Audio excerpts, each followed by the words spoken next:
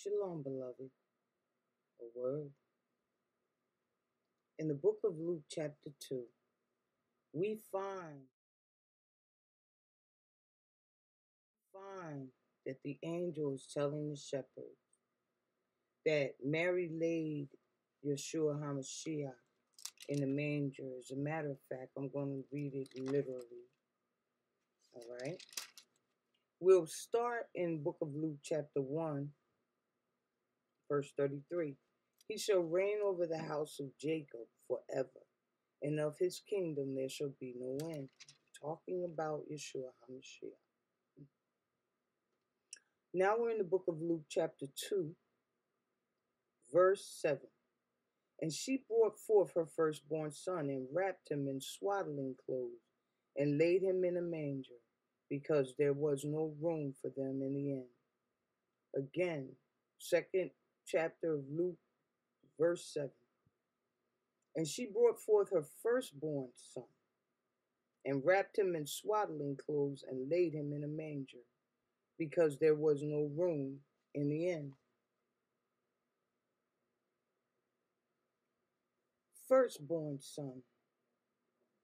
We know that Yeshua HaMashiach became the perfect sacrifice, that lamb, that spot without blemish, that went into the Holy of Holies once and for all to pay that sacrificial sin sacrifice, the sin offering, to take away the sins of all who believe in him. Now, let's go back to where Mary laid him.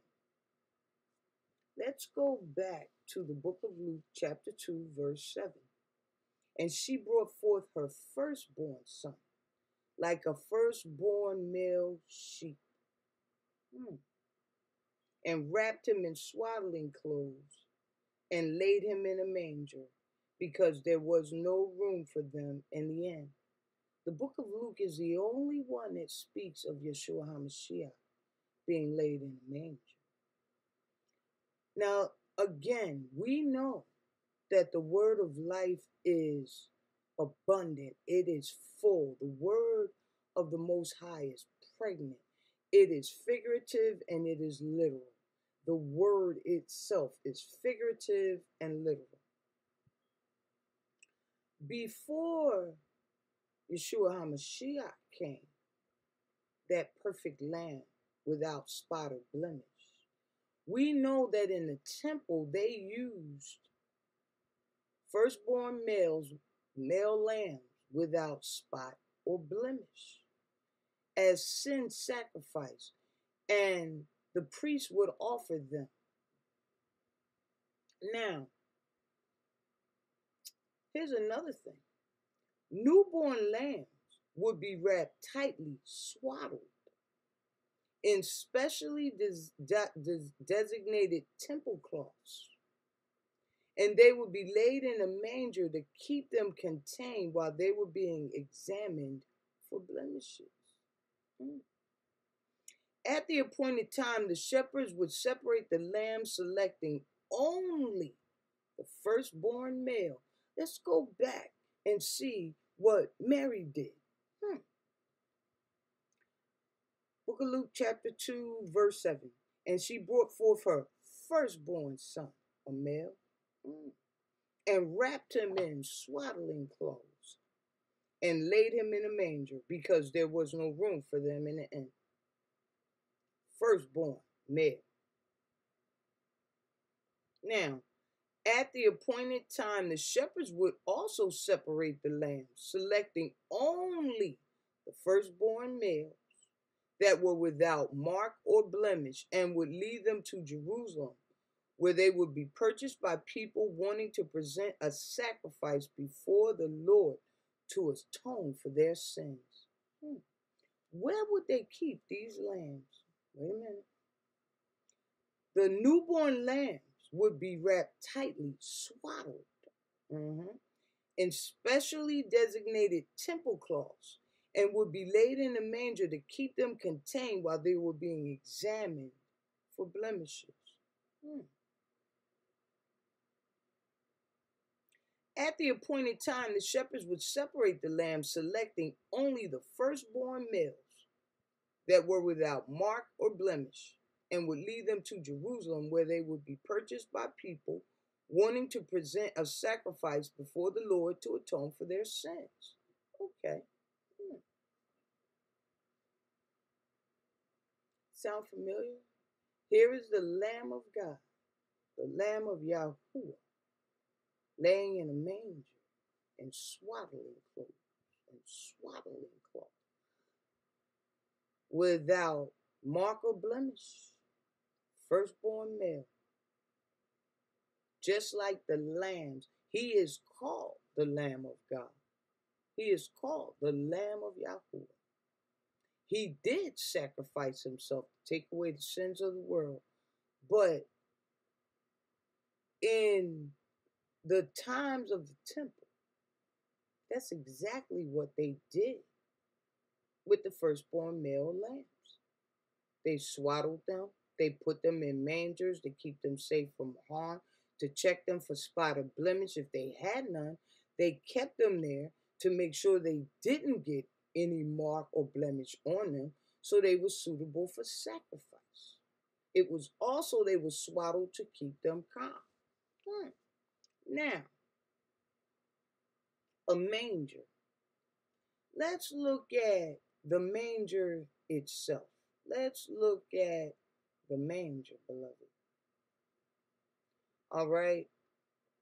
A manger is where they take the sheep to eat. Sheep and other animals. A manger or trough is a rack for fodder, or a structure or feeder used to hold food for animals.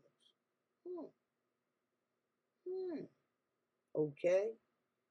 Yeshua HaMashiach is laying in a manger. He's laying in a manger. Remember, the Spirit is abundant, even in its meaning, its literal and figurative meaning, beloved. All right. Now, who did Yeshua HaMashiach say that he was? The Word of Life himself. Who did he tell the people he was? Let's see. We are in the book of John, chapter 6, at the 32nd verse. Book of John, chapter 6, verse 32. I'm sorry. Book of John, chapter 6, 32nd verse. Verily, verily, I say unto you, Moses gave you not that bread from heaven, but my Father giveth you the true bread from heaven. For the bread of Yahuwah is he who cometh down from heaven and giveth life unto the world. This is Yeshua HaMashiach, Jesus talking. Now we're in the book of John, chapter 6. We're going down to the 35th verse. And Jesus said unto them, I am the bread of life. He that cometh to me shall never hunger, and he that believeth on me shall never thirst. Wait a minute. I'm trying to find where he says, forgive me, forgive me, forgive me, forgive me. I'm trying to find where he's talking about, okay, all right. I've got to go to book of John. I'm still in the 6th chapter. I'm going to the 53rd verse. Book of John, chapter 6, verse 53. Yeshua HaMashiach, Jesus is still talking. Verily, verily, I say unto you, except ye eat the flesh of the Son of Man and drink his blood, ye shall have no life in you. Whosoever eateth my flesh and drinketh my blood hath eternal life, and I will raise him up at the last day. For my flesh is meat indeed, and my blood is drink indeed. He that eateth my flesh and drinketh my blood dwelleth in me, and I in him. Now, let's look at where he's born. They laid him in a manger where they feed sheep and other animals. What did Yeshua HaMashiach say to the Apostle Peter. Feed my sheep. Do you love me? Feed my sheep. Do you love me? Feed my sheep. He was telling him, feed them the word of the Most High, my word. Okay, my word. He's laying in a manger, knowing that's where sheep come to eat. Because he is that bread of life come down from heaven, beloved. He's laying where the sheep come to eat. Who are the sheep? The children of the Most High God. What do we eat? Man shall not live by bread alone. Line upon line, precept upon precept. Come on.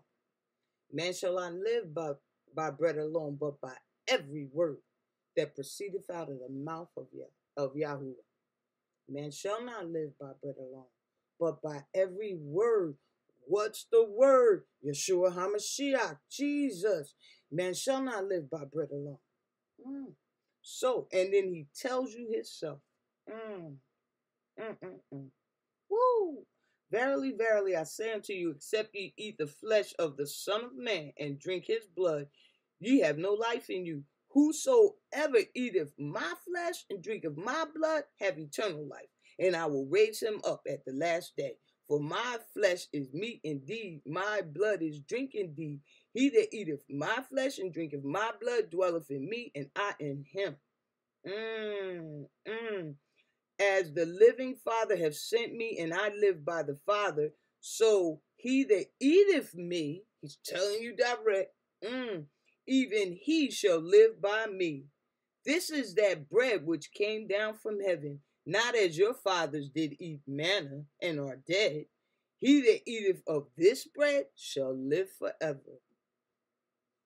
He's laid in a manger where the sheep eat, beloved. He's laid. This is where they laid him at birth. He was living out his purpose from the moment he was born. From the moment he was born. He's wrapped in swaddling cloth, laid in a manger. Two meanings. He's fulfilling prophecy. He's fulfilling everything. His very beginnings represent why he's there. Firstborn male sheep. Firstborn male sheep. The firstborn male sheep, okay, are placed in a manger, and put in swaddling clothes. These are regular male sheep, okay? Regular male sheep. They are placed in mangers and put in swaddling clothes, okay? So that the shepherds could check them for spot and blemish, and if they had none, they would make sure those baby male sheep, firstborn, did not get harmed, so that they were suitable for sacrifice. And they put them in swaddling clothes and laid them in a manger.